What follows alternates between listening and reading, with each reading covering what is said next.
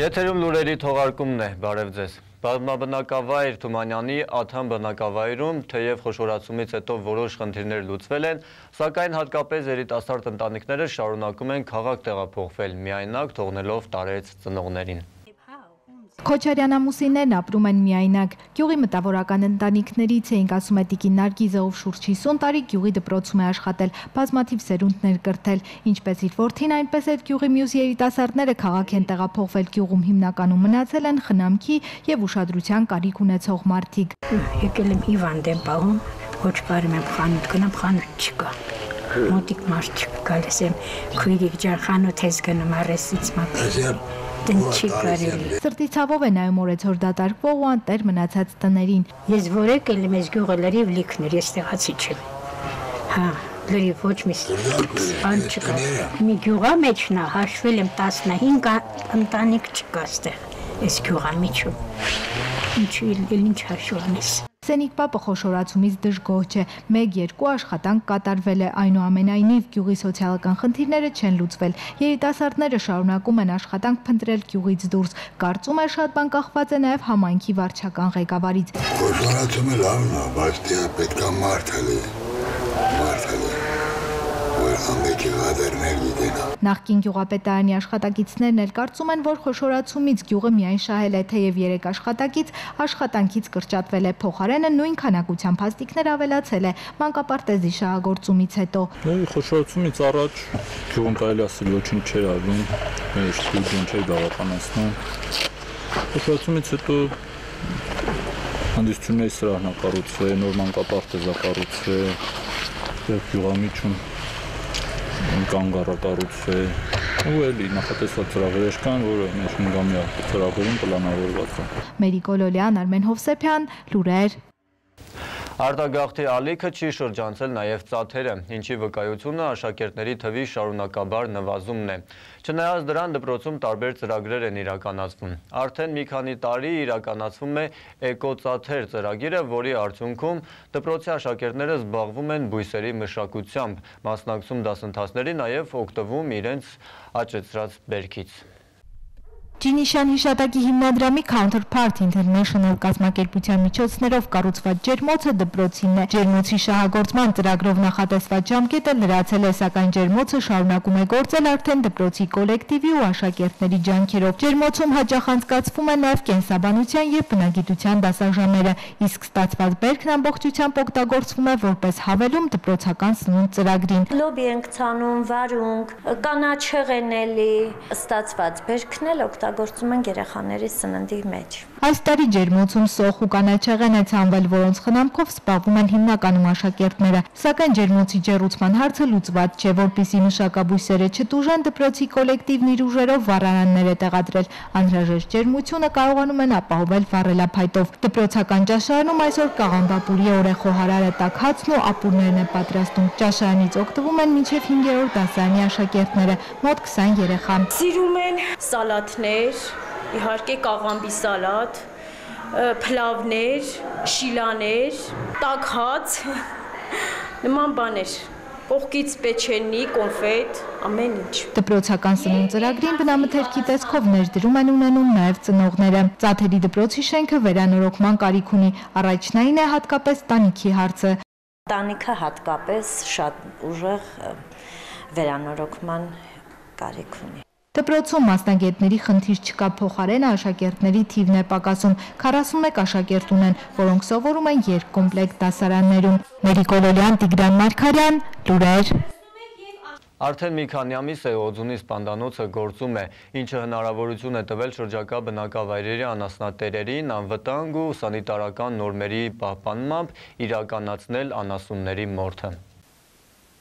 Օձունում կառուցված սպանդանոցն արդեն 6 ամիս է գործում է, օրական 4-ից 5 կենդանի է մորթվում։ Մարդիկ դեռևս քիչ են տեղեկացված սպանդանոցի մասին, հոսքն ակտիվ չէ։ Բացի այդ, բակային մորթն արգելող օրենքը ուժի մեջ կմտնի եկող տարվա հունիսից, որն իր հերթին կնպաստի սպանդանոցի ակտիվ գործունեությանը։ Մենակ խոշոր եղջերավոր է մորթվել մի քանի հատ խոս։ Դեռ ասենք մանր եղջերավոր կա, որ կարող ասենք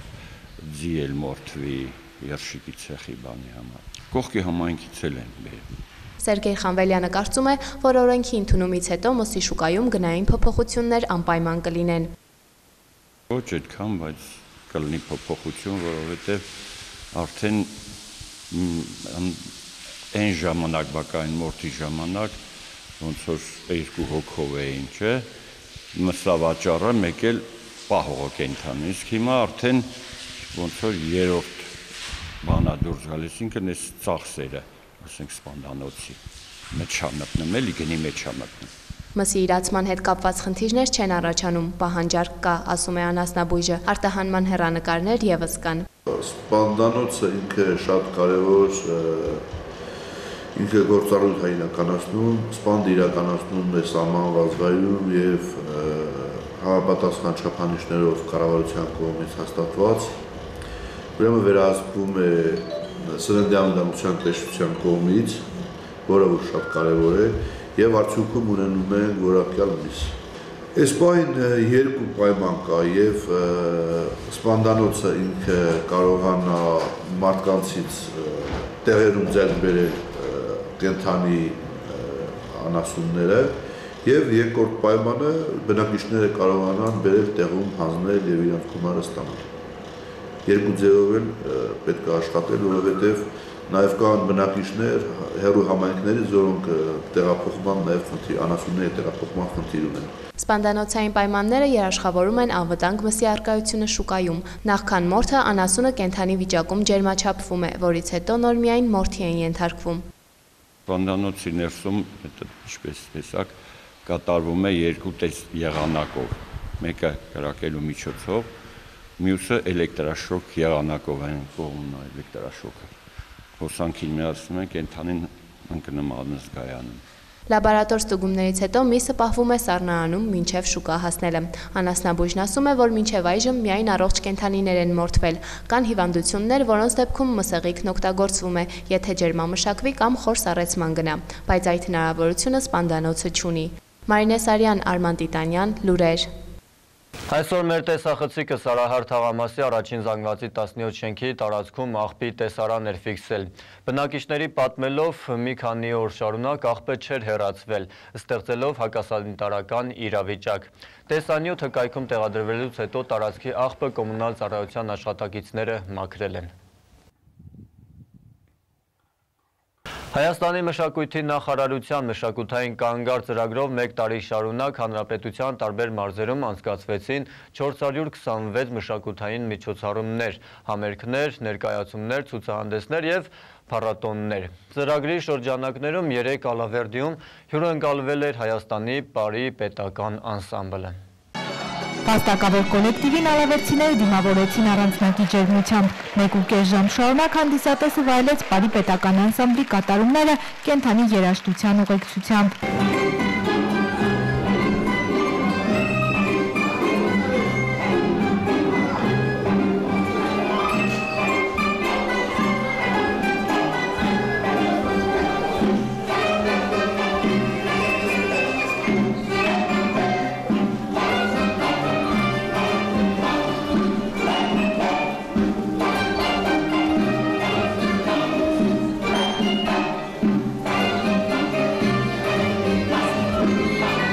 Դեռևս 1960-ականներից անսամբլը սկսել է հյուրախաղերով հանդես գալ խորհրդային երկրներում, իսկ 1971-ից Լատինական Ամերիկայում եւ Ամերիկայի Միացյալ Նահանգների 11 նահանգների տարբեր քաղաքներում ու եվրոպական երկրներում։ Մինչև 2005 թվականը Պարի պետական անսամբլը ղեկավարել է Հայաստանի Հանրապետության վաստակավոր արտիստ Սուրեն Չանչուրյանը, իսկ 2005-ից նրա որդի Ներիկ Չանչուրյանը։ 1993 թվականից անսամբլի գլխավոր բալետմեստերն է Հայաստանի Հանրապետության վաստակավոր արտիստ Ասատուր Կարապետյանը։ Ծրագիրը շատ մեծ նշանակություն ունի,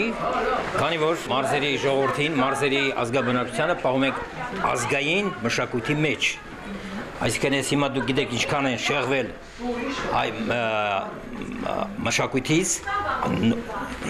ազգային մշակույթից շատ են շեղվել, էլ չասեմ արևելքից շատ են ներմուծվել թուրքական, պարսկական, արաբական։ Այս միջոցառում հենց դրա համար է, որպեսզի մարզերի ժողովուրդը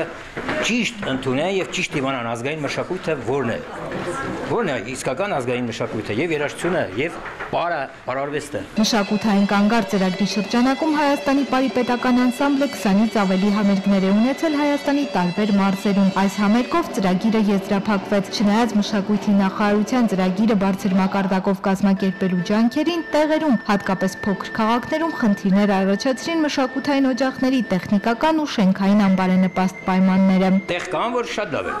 բայց տեղ էլ կա, որ ընդհանրապես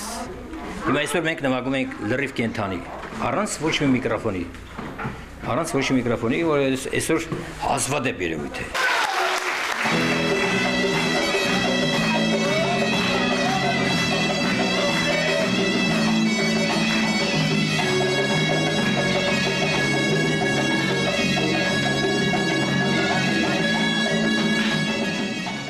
Ալավերցի հանդիսատեսը համերգից հեռացավ մեծ տպավորություններով։ Պարիպետական անսամբլի համերգը վայելելու բացառիկ առիթը բաց չէին թողել նաև հարակից համայնքների բնակիչները։ Մեծ բավականություն ստացանք, բացի այն գեղագիտական մեծ բավականություն հաճույքից, նաև այնտեղ ես հանդիպեցի ծանոթ շատ մտերիմ մարդկանց։ Իրականում երկուսը միտեղ եղավ։ Շատ հաճելի էր, շատ։ Շնորհակալություն բոլոր կազմակերպիչներին, մասնավորապես պարը այսօր շատ անհրաժեշտ է, ինչպես մայրաքաղաքում, այնպես էլ մարզերում, որովհետև պարը մեր ազգային ոգու գերագույն դրսևորումներից է։ Պարը մեր փիլիսոփայությունը, անցյալը, ներկան ու պատմությունն է։ Կեցեն եւ կազմակերպիչները, եւ պարի խումբը պետական, որ տասնամյակներ շարունակ նա կատարում է իր պատմական առաքելությունը, որովհետև այս դժվար պայմաններում զինվորներ պետք են եւ սահմանի վրա, եւ հոգեվոր Հայաստանի անդաստանում։ Շատ հաճելի տպավորություններ, շատ հաճախակի նման միջոցառումներ ուրախ կլինենք նայելու համար եւ շատ ուրախ կլինենք, որ նման միջոցառումներ նաեւ սահմանամերձ յուղերում տեղի ունենա։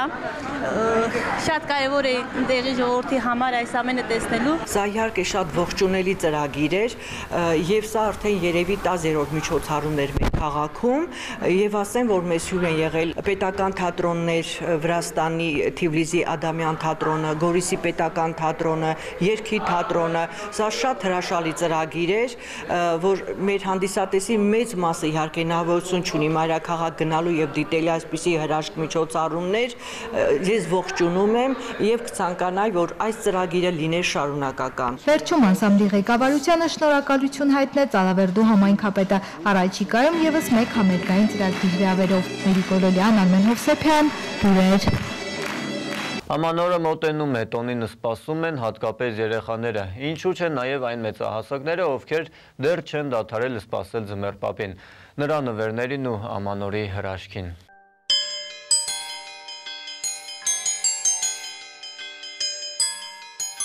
Մոտենում է մանուկների սիրելի տոնը, ամանորը սպասված է հատկապես երեխաների համար, ովքեր անհամբերությամբ են սպասում ձմեռ պապիկին եւ նրա բերած նվերներին։ Սպիտակամորուք հրաշագործի այցին փոքրիկները պատրաստվում են դեռ դեկտեմբերի սկզբից։ Բացի նրանից, որ պետք է խելոք պահեն իրենց, մեծերին չբարկացնեն, ոտանավորներ սովորեն, նաեւ պիտի նամակ գրեն ձմեռ պապին։ Շատերն արդեն գրել են, որոշներն էլ դեռ չեն կողմնորոշվել, ինչ են ուզում։ Ես ուզում եմ, որ դհարու դուդու, մանկական քսվելիք, որ ինձ համար տիկնիկ բերի։ Սեդ ասելատարերը ես է գրել եմ։ Պլաստիրին, ումիկը կալյասկա, տիկնիկ կալյասկա։ Պայուսակ, դպրոցական։ Իսկ խաղալիքները քեզ չեն հետաքրքրում։ Խաղալիք եմ ուզում, բայց չգիտեմ ինքը այդ երկուսն է կբերի, թե ոչ։ Դեռ չեմ գրել, բայց այսօր կգրեմ, որ արդյոք եմ ուզում։ Ասել եմ, որ սիրելի ձմեռ պապիկ, ես քեզանից կցանկանայի, որ ինձ մի հատ գեղեցիկ վրաշոր, մի հատ կոշիկ, մի հատ կենդանիների հանրագիտարան։ Ես էլ ձմեռ պապիկից ավտոմատ էի ուզել, բայց չգիտեմ կբերի։ Ամբողջ աշխարհում ընդունված է դեկտեմբերի 4-ը համարել ձմեռ պապիկին նամակ գրելու օր։ Այս օրը շատ երկրների փոստային բաժանմունքները հատուկ ծառայություններ են մատուցում երեխաներին եւ նրանց ծնողներին։ Օրվա ընտրությունն էլ կապված է այն բանի հետ, որ նամակները հասցեատիրոջը հասնելու ժամանակ ունենան։ Այսօր ամենահարմար օրն է ձմեռ պապիկին մեր ցանկությունների մասին հայտնելու։ Մարինե Սարյան, Արման Տիտանյան, Լուրեր։ Այսօրվա համար այսքանն էր, ցտեսություն։